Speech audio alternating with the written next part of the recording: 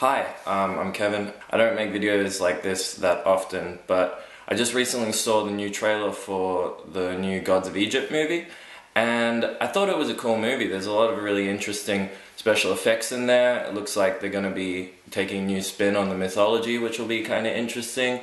I just noticed a couple of interesting things about it that I was not too sure about. I don't know. Egypt has always been a paradise. But now, there's chaos. God of the air, you must protect the mortals. I don't know if I'm strong enough. Then become stronger.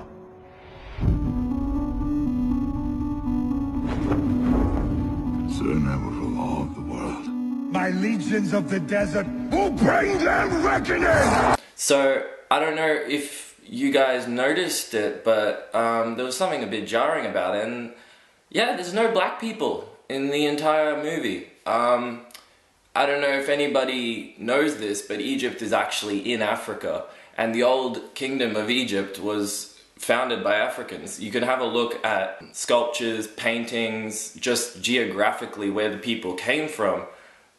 It was Africa. They were black people. If you think that this is a one-off problem in cinema, you'd be very wrong.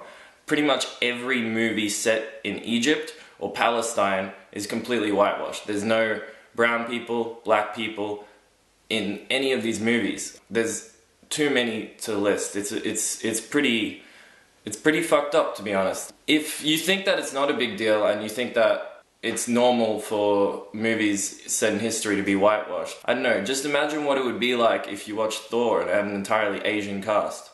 It'd be a kind of interesting idea, because again, there's no movies with Asian casts in English-speaking countries, but it wouldn't really make any sense. I think that this problem is actually a lot worse than just historical inaccuracy, though. If you look at what's been happening in the media recently with how black people have been treated by police and the media, there's been some debate whether or not they're actually misrepresented in media.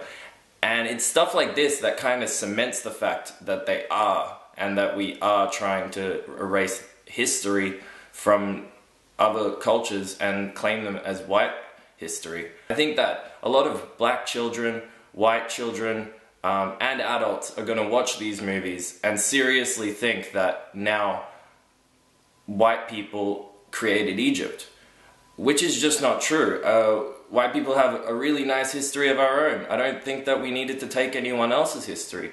But above that, I think that currently in the state of America, and not just America but worldwide, the way that we see black people is a group of people that have no real history that's substantial to the world, whereas they pretty much invented civilization, culture, medicine, paper, basic things that we take for granted are black inventions. But that doesn't matter, because we've got a nice movie with some guys from Game of Thrones in it, which also doesn't really have a black cast. The only black people in Game of Thrones are pirates and rapists. I don't know if this video is going to change anything or fix anything. I would strongly suggest that you don't watch this movie, or any movie set around the Bible, Egypt, or any kind of story in those areas, because we have all these movies with entirely white casts set in black and brown countries, and it's always kind of been like that. And it seems to be that nobody really gives a shit. I mean, that's just what I thought about this film. I don't know if you guys feel the same way. You saw what I showed you. You can have a look at your own stuff. If you seriously think that white people created Egypt, you're an idiot.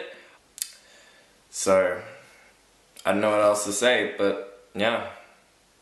I hope you don't watch the movie.